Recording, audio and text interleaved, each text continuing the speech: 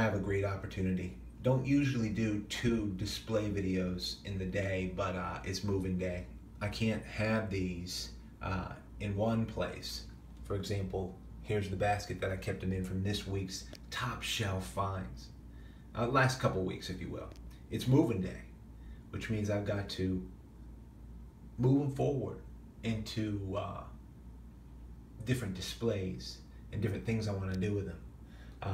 But they were the top shelf stuff, 1/8 of maybe all that I was able to find, and that's a blessing. That's a huge blessing. So I laid these out, and I knew it was moving day because there's just too much to keep accumulating without organizing it. And once you see some of these, I mean, there's the success and the gold strike of the new site that I call The Garden, and then there's some others that just came in from places like Notchville and other places like this piece right here. Just came in yesterday. There's a video of that at Hidden Hill. Just a great find. But I'm going to show you these and just a little chat about it. It's just, to me, the method is pretty regular. You know, every week or two, if things are successful, I've got to do a moving day. So I'm going to go around this, and I'm just stunned.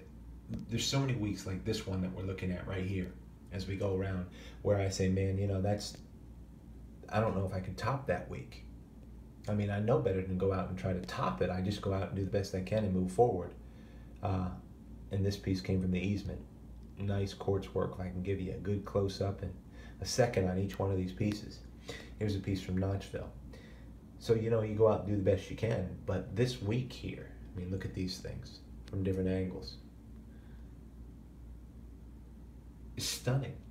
And I think, did I ever have a week or 2 weeks that was this good? Or could I ever think of bettering it? I don't know. You know, I try not to think about it, and I just collect what I can. And, you know, there's been a 2-week, 3-week period where I have 4 top shelf pieces, just 4, you know, and I'll take care of those and move them forward. Nice piece here from Notchville. Another piece here from Notchville. That was on film. And then I found a piece here before they split-seated it over at the Archaic. Found a couple pieces over there, but it needs a good hard rain, and I can still find a lot because it's all pure sand. So a good wash, even though it's split-seated, I'll be able to find some straight base Guilford. That was a nice piece. Is a nice piece. That'll find a different home. A lot of these. And the subtleties of my comments, just remember that. I mean, this is a great Guilford Yuma. But it might be one of the pieces, one of the only Guilford Yumas that I actually, well, I've given away a handful, but I have a criteria inside my brain, and I know a lot of you guys function that way. Look at this piece. What a great piece, huh? Found at the Cove. And I don't find a whole lot of Guilford Yumas at the Cove. That's a Guilford Yuma. Let's move around this thing, and we'll save the inside for last. Here's a piece from Notchville. Some great stuff. So when you're looking at a shot like this, I accumulate in 1 or 2 weeks, for those of you who just tuned in, and I pop them in this little basket I have for the ones that I need to keep for display or that I'm going to consider hard as a fantastic gift. But most of the time, these are all top shelf to me, and I'm going to keep them. I have 8 times as much that I found that, you know, broken or maybe just didn't touch my heart. Here's a great Morrow Mountain white rhyolite. And most of the time when I'm having a moving day and going from piece to piece, they're all going to be fantastic because it is my top shelf that I have to move on and make room. And then I'm just hoping, you know, this week, maybe the next week after it, that this basket will be full again. And you know what? In 5 years, it's proven itself true. It just happens, and it's probably more humbling now, the 5th year, than it is ever been. Nice drill. I'm going to try not to speed my brain along. This is actually like almost a greenish jade found at the Cove. I can give you the color on it. There you go. I don't know how I can highlight the color best. It's not coming in great on this gray, but it is translucent. Very unique material for around here.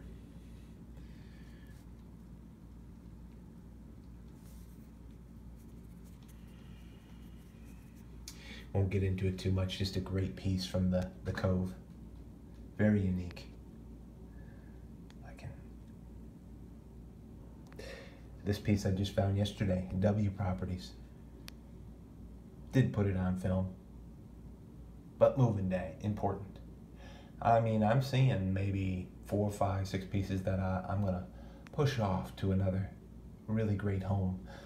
That way, Eastern Central North Carolina Artifacts can have a really great place to propagate the support for the North American Indian, both present day cause and the history of these hunter-gatherers. The history of the Archaic period and the Woodland period. Great piece here from the garden. And here's a piece that I just really like. We just looked at it from Hidden Hill.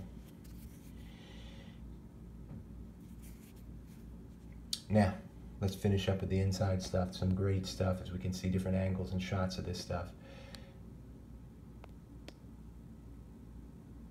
The scraper. We'll just start with that. Good material. Just a great scraper. It's got edges on every single part of the circle. Fun stuff. Here's a great piece right here. Look at the base. It's ground. These inside pieces I should pick up. Trying to watch my time. I know somebody might need the bathroom or what have you, just relaxing on a Saturday. Found at the Cove. Fantastic pieces on the inside.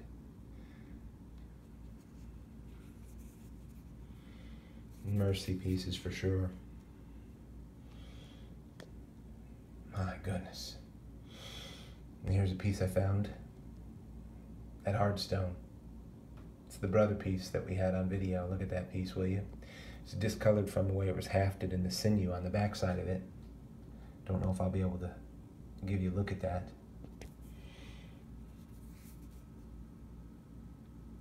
My hands are, it's warm here. In North Carolina, it's hot. I should say not warm, it's hot. My blood's pumping and sitting in here, it's hot. Bathroom's quiet. It's very well worked on the backside. I don't know a whole lot to tell about that piece except it matches. I could put them in a set with the other one I found in a small frame. That might work someday, right? Not sure though. Just a great find. And this find, don't find Schneiders a lot around here, and in this material is great. It's like a reddish brown sugar quartz. It's a garden piece. Just look at that piece. It's one of my favorites. Mercy, right? But as I said, as a collector, you move forward and you do your very best to save, and you learn every single time out, and you put it together, and you should get more successful, and you should find more and more. You should study every time out and learn the lessons that the artifacts and that the land tells you. This is an incredible, stellar G10 Guilford Yuma from the garden. Just look at this piece and look at its point.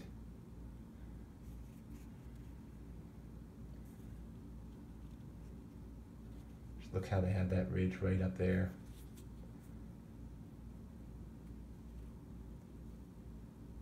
Great stuff. My word. Anyway, all of this stuff constitutes a moving day. I can't keep accumulating this in that basket. So wanted to show you this. We'll move forward and adjust and organize. But just thankful. That's all you can do, is do your best in the immediate moment of which you live. Can't control tomorrow. Appreciate you tuning in to Indian Trace though. And that right there, well, that's a good look at Indian Trace. Hope you find out there.